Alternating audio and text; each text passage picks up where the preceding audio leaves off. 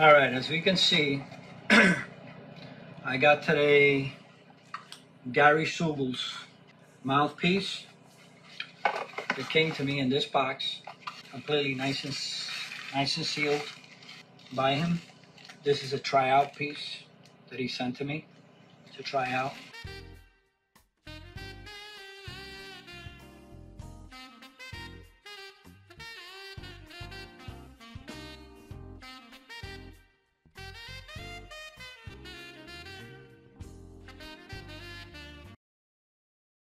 Very well packaged, as you can see. And I'm in my car because I just got in because I got to do a couple of errands. But when I saw the Gary Sugal box with the mouthpiece I ordered, I was happy. I was like a kid. Christmas came. Look, velvet. Very nice of him. Very nice of him.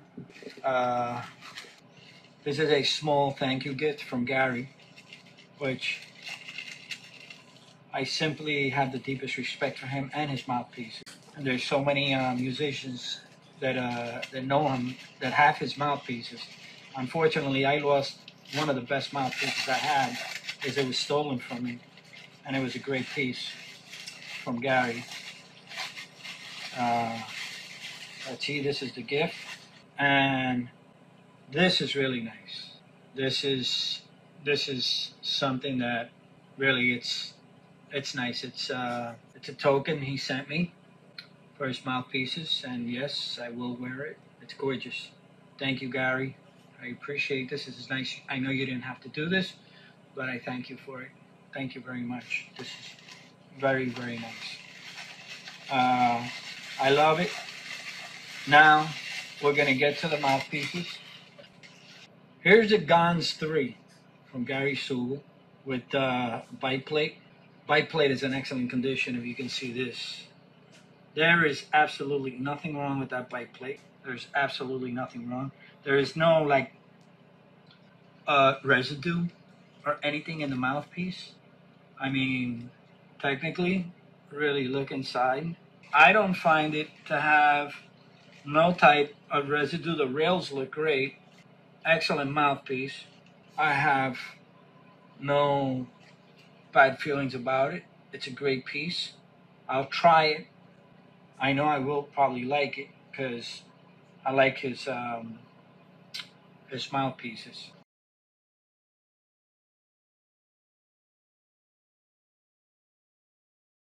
That same feeling. I push and the air became sound. Is here is my main piece now.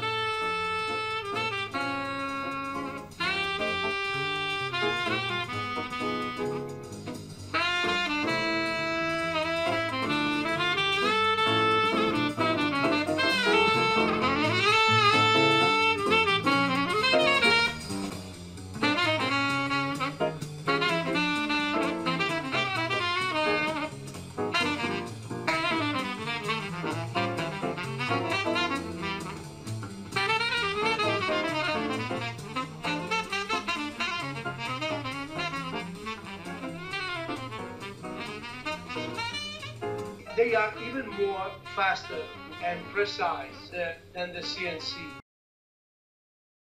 Especially, he has a great touch with his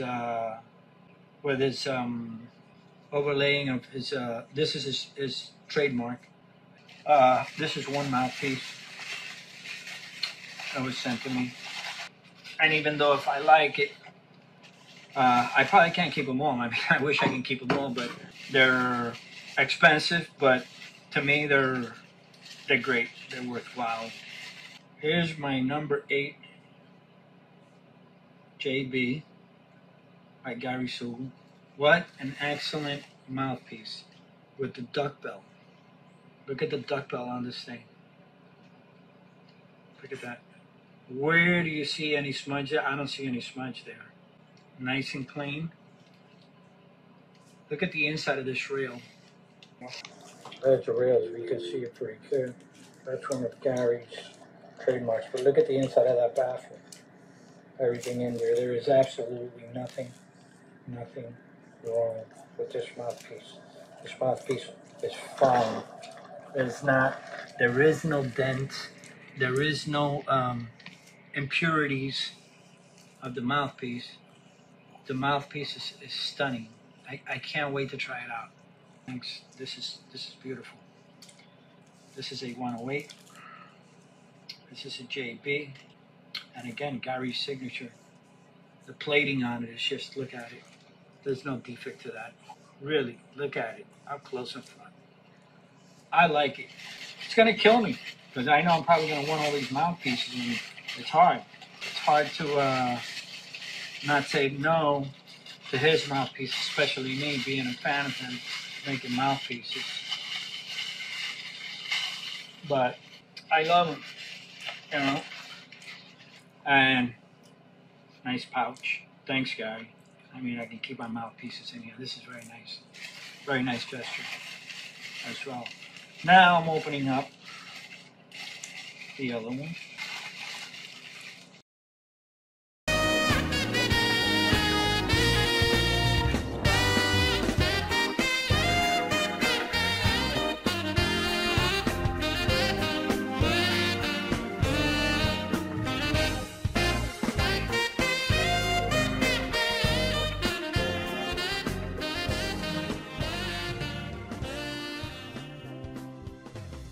No, I mean, no imperfections, no nothing.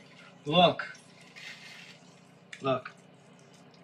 how detailed it is, how fine the rails and everything is just so packed in there. It's, to me, it's, he does hell of a great job. His mouthpieces, to me, are outstanding. The ligature slider, there's no problem sliding it. Of course, you always have that little bit of pressure that's supposed to be there. So when you put the, look at that. That slipped right out. That came right off. I don't see any imperfections on this mouthpiece whatsoever either. This mouthpiece is, I mean, I love it. There it is. I don't see no imperfections. There's no dents. As you can see, there's no dents. That is beautiful. It's beautiful. It'll take him 3 to 4 weeks to finish you a really nice piece. I mean, to me, he's worked with me. I've been patient with him. This is not the only mouthpiece I own. I own many of his mouthpieces. I own the silver, which is a very expensive mouthpiece. I mean, these are my favorite, the metal mouthpiece. I'm going to try that when he sent me. Gary, thanks. I appreciate it. I'll be getting in touch with you. So I will be trying these, and I will let you know, Gary, how they are. You know, you get what you pay for. You know, you pay for a Rolex, you're going to get a Rolex. You pay for a BMW, you're going to pay for a BMW. You know, work with him, because he will work with you. You know, he's not that type of person. I'm sorry, but I just cannot do that. You know, and I recently received as a test, only as a test, a Barkley mouthpiece. Played it. I'm not happy with it. You know, I'm returning it back. This comes from Brazil, that mouthpiece. It's Barkley. I asked for a Barkley because I wanted to try and see what it was like. It's not my mouthpiece. You know, I have Autolinks and I have Gary Sugal's. My mostly used mouthpiece is a Gary Sugal. So, and this is not, I'm not advertising for him. He is a hell of a mouthpiece maker, and he's been around for years. So, you want it, you pay for it. You want something made good, you wait. If you send me something to try out, it's an unfinished product, I'm going to try it out. Okay, if I want it, I send it back. You finish the product out for me. All those mouthpieces, I'll go to the Listerine, okay, go into Listerine for a couple of seconds or minutes or whatever, 5 minutes, and then I'll test plane. What's the big deal? Anything that's sent to you over mail or overseas or wherever it came from, you should always disinfect. Especially now, days with the COVID and anything going on. I don't even think doesn't even matter about the COVID. It's the whole thing about anything that comes that you have to put in your mouth, you should always disinfect. That's my point. Thank you, Gary, for sending me these things. And I will call you and I will get in touch with you. Thanks a lot. I appreciate it. You're the man.